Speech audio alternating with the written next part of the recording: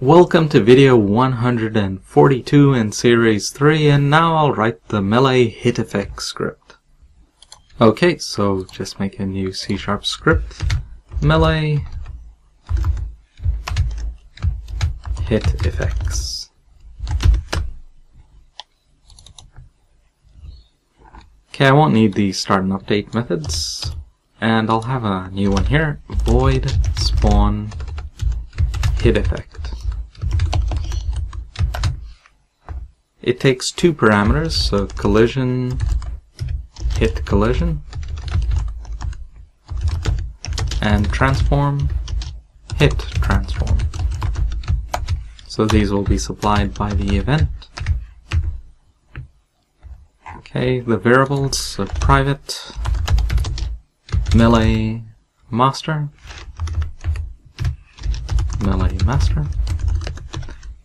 public game object, default hit effect, public game object, enemy hit effect. In set initial references, melee master is get component, melee master.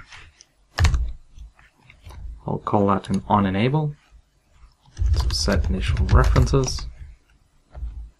And while I'm at it, I'll just say melee master dot event hit plus equal spawn hit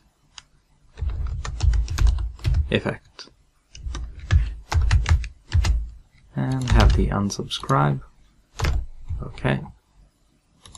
Now what I'm going to do is to write a bit of code so that the particle that gets spawned, that gets instantiated, will be normal to whatever surface it struck. So I should have done this with the guns. I'll have to do it in another video later. It just makes it look a lot better. Okay, so quaternion, I'll just call it quatangle, I'll just make this up, is equal to quaternion.look rotation, and that'll be hit collision.contacts, first item in the index dot normal, and this will give us an appropriate vector so that when we come to instantiating the particles, they'll be facing away from the normal face, from the perpendicular face of whatever we've struck. So that would look very good, like if you shot against a mountain side or whatever, it would actually look like the particle effects are protruding out of it. So I should have done that with the guns. I'll have to do another video, some sort of like general improvements video later with that and a couple of other things to make stuff look better. Okay, so if hit transform dot get component, and I'm just going to check for the enemy take damage script. So enemy take damage is not equal to null, so that means what was struck was an enemy. So that's what I'm checking here.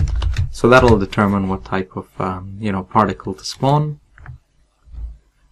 Instantiate enemy hit effect at what location? That is hit collision dot contacts, again the first index dot point. Okay, so that's the position vector, and then last of all just the quatangle. Alright, now if that's not the case, so else it wasn't an enemy, then I need to instantiate the default hit effect. Alright, so that should do it. Let's go over to Unity, attach it on,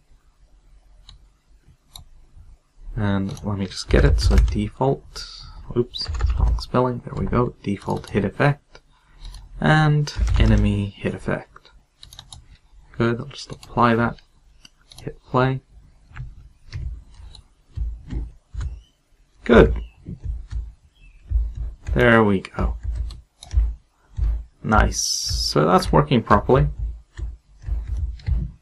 How about I go hit an enemy? Yep. Nice. Very good, very good.